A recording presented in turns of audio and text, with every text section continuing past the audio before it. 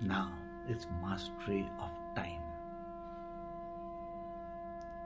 Time is the single most vital dimension of our experience and our life and what we make of life.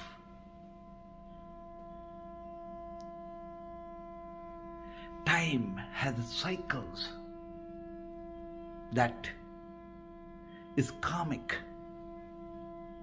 and yet within that time cycle is the embedded eternal timelessness. Time is very much like matter in nothingness.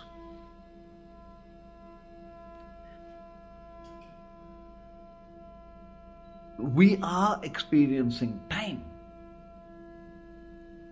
But where were we in timelessness before our birth and after our death? This vast infinity of timelessness, that eternity of timelessness determines our time. Let's understand and align ourselves to time as a blessing, to time as that which we are the master of, and with time that allows us to be liberated, to be able to have access to the highest wisdom and potential through timelessness.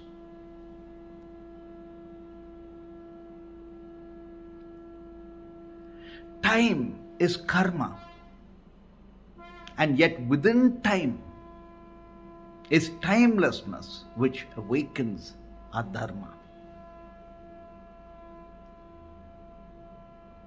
To know time is to understand and realize timelessness. Now, within timelessness, there are different states of consciousness. For instance, when we are sleeping, we are not aware.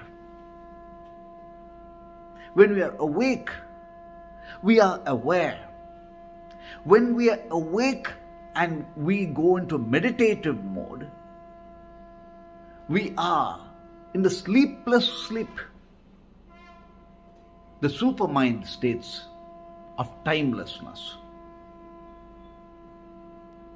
So, merging timelessness and time is like bringing a left brain and a right brain together in alignment, bringing infinity and finite in together, being in the source unions of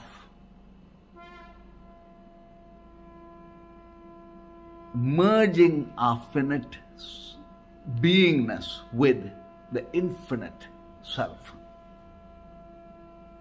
To understand time is to know that we are all in the 24-hour cycle and given limited time within which we need blossom.